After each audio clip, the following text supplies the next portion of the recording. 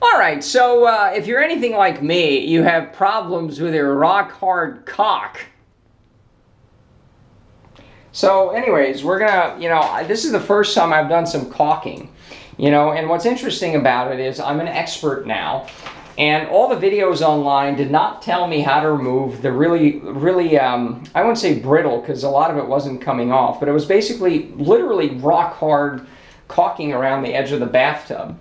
And all the videos made it seem like, oh, just get a little putty and no, it'll peel off like it's fruit roll-ups or something, and that's not quite what happened. And I was using this stuff here. I was using a steak knife, a hunting knife, a screwdriver, and none of it was coming off. Or, well, some of it was coming off, but not much. I looked online real quick. They said use some rubbing alcohol, use some WD-40. That sort of loosened it up. But the next day I went back to the store and I got this stuff. It's called, I think the halal version is pronounced Goo Gone. Again, I don't like to take sides in these pronunciation things.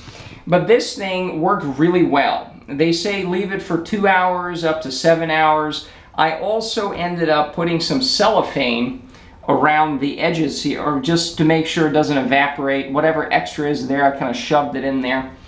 And it came off. It really softened it up, So I would say if you're going to be doing caulking and it doesn't peel off very easily, this stuff works really well.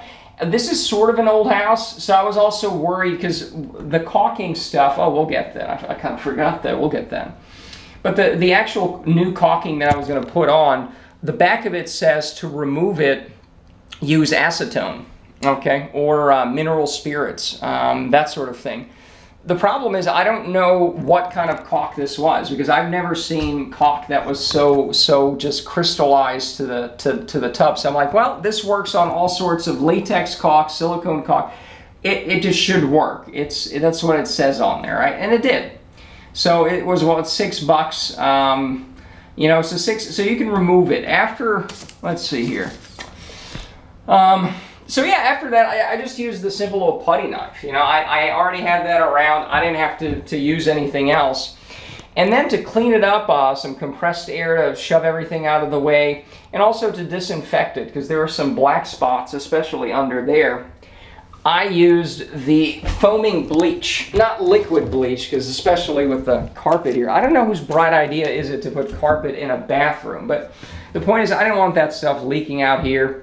And I just put that there for a couple hours. I used a used toothbrush to kind of rub against it a little bit. I took some old towel to rub it off, and I let it dry overnight. The chlorine solution, or whatever, the Clorox foamer thing, and it looked pretty good. I kind of dabbed it, kind of dried it, let it dry, and the next day it was very easy to apply, just like in the videos. You put the painter's tape, just so you get this even line. And, some people are like, oh, use the back of a disposable spoon, use one of those little devices you can buy. Some people are like, use your finger. But, it gets on your finger. That's not very good. So what I did was, I didn't have gloves. I didn't have anything else. So I used the cellophane. I'm like, oh, I can just put the cellophane on my finger and then just run it through, and then I didn't get it all over me. When I was removing the tape, and I put the tape again, you just put it, you kind of eyeball it. I mean, that was the easy part. You want to pull the tape off before it sets, because you're still pulling the liquid caulk, so that, if you wait 2 hours and it dries, you're just pulling the whole thing off with the tape, right? But anyway, so let's see here. Yeah, that's about it. Yeah, so I did get some caulk on my hand from the tape because it was kind of sticking to my arm a little bit. But guess what? You can use the Goo Gone. That's how you say it. Yeah, and the Goo Gone. Yeah, I don't know why. I don't know how in this day and age they can get away with it, but they do. But the product works really well, so you can rub your hands with it as well. Rub your hands just. Anyways, so other than for the silicone, I forgot to bring that here. Hold on. At Home Depot, I bought the, I bought the dab one, or DAP. I bought this stuff, the DAP Quick Seal Plus. And it comes in a 5.5 ounce thing. And I came back home and I was like, oh, it's actually not well rated. So let me get the one that is really well rated, the one that's silicone, GE, silicone 2. This is better rated. Everyone was raving about it, right? Now, this is only 2.8 ounces and it costs the same as the 5.5 ounce lower rated one. But what I found is a tube of this.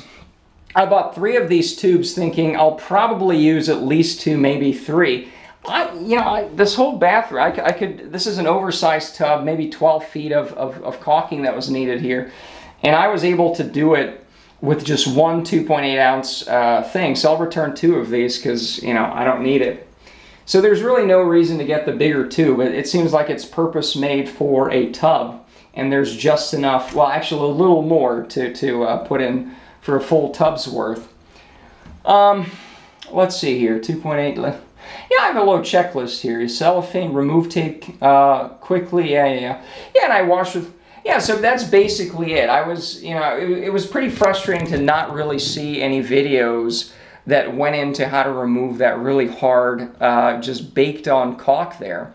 There was one guy with like a machine, some kind of spinning motor tool, and it's like, I don't want to, like blast through the whole tiles here to remove some caulk, but yeah, that stuff, you leave it on. And it says it has acetone in it, so maybe if you just buy the acetone or mineral spirits, or you have that around, maybe that'll work, but this definitely worked.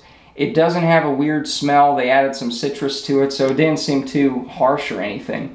But, so yeah, that's it.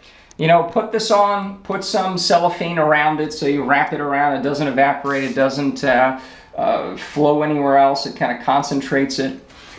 You clean it off, you dab it a little bit. You put some compressed air to get the little pieces out. You can use just a little, what do you call it, just a little painter's putty knife. You don't need anything too sharp. It's good. If you need something really sharp, then it's probably too hard, and that means just soften it, right, with this stuff.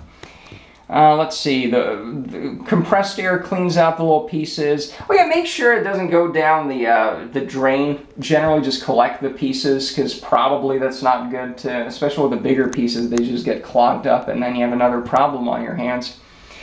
But let's see here. Here, compressed air, yeah, just clean it off. Put the bleach foaming thing in there. The toothbrush, yeah, just rub it, do it a few times, wait an hour or so, dab it up, dry it overnight. Yeah, you don't want it wet. You don't want it wet. Let's see, your paint. Yeah, put on the painter's tape. The other videos were helpful on that, so just, again, put it on top, put it on bottom, so then you can run your finger with the cellophane and it can look even. You can add a little bit more if there's a hole in there or there's areas that, don't have enough. Yeah, cut this thing kind of near the top. You can always cut a little more. I kind of cut it a little too little. I had to squeeze really hard to get it out, but that's better than if it just gloops all out there. So, yeah, that's basically it. And it looks great. I mean, if you told me, pay $100 for this, I would have been like, okay, maybe. If I wasn't so daring about this. If I had given up, I would be like, oh, this is pretty good, And it dries, they say it dries in 30 minutes. I still waited overnight to dry it and to use it, but I did take a shower maybe a few hours ago, and, you can touch it now. You can, it looks perfectly dry.